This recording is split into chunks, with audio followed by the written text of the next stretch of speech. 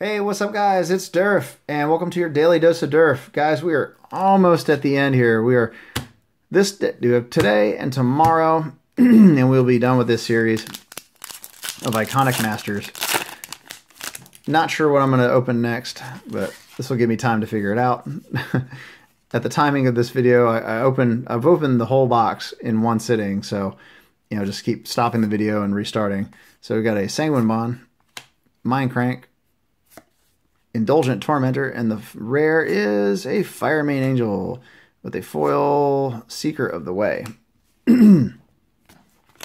So, I haven't decided what I'm going to open next, but we'll see. I have another box of Iconic Masters that I might dive into.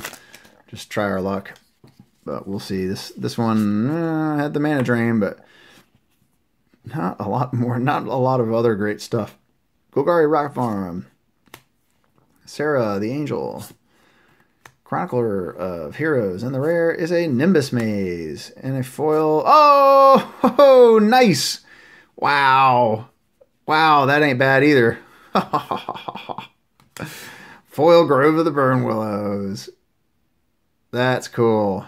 That looks sweet. I already got a regular version of it in this box. So let's see here. You can just let's make sure this sleeve is good. All right, that is sweet. Grove of the Burn Willows foil. Well, wasn't expecting that, but nice. I'll take it. All right, so last pack we've got Return to Ravnica. Our last pack here. Oh, well, it's a green rare. Got a Fairy Imposter, Rites of Reaping, Hover Barrier, and the rare is a Wild Beastmaster. Alright, then we've got a Cult of Rakdos card and a Mountain.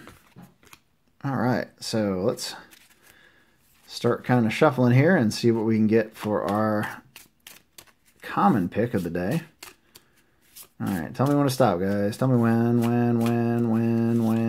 Okay, now. All right, stop right there. All right, so top card, boom. Tower Drake is the common of the day. 2/1 for 3. It's flying, and for a white, you can give it +0/+1 till end of turn. All right, sweet. All right, next, let's pick an uncommon. Oh.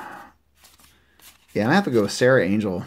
So Sarah Angel, just super iconic from the beginning of Magic. Used to play her in my white decks. I mean, she's good. She used to be, power level was really pretty good back in the day. So she gets to be my pick there. Alright. So Fire Main Angel, Nimbus Maze, Wild Beastmaster, or we have a foil Grove of the Burn Willows. Well, you know what I'm going to go with. Foil Grove of the Burn Willows. So tap to add a colorless to your mana pool, or you can tap to add red or green, and each opponent gains 1 life. So, the drawback, yeah, they gain a life, but you get mana. So you can cast spells to make them lose life. So that's my pick of the day. What do you guys think? Is that a good one? Or should I have done Nimbus Maze, Fire Main Angel, or Wild Beastmaster? Let me know what you think. All right, guys. Thanks, and I'll see you guys next time. Bye-bye.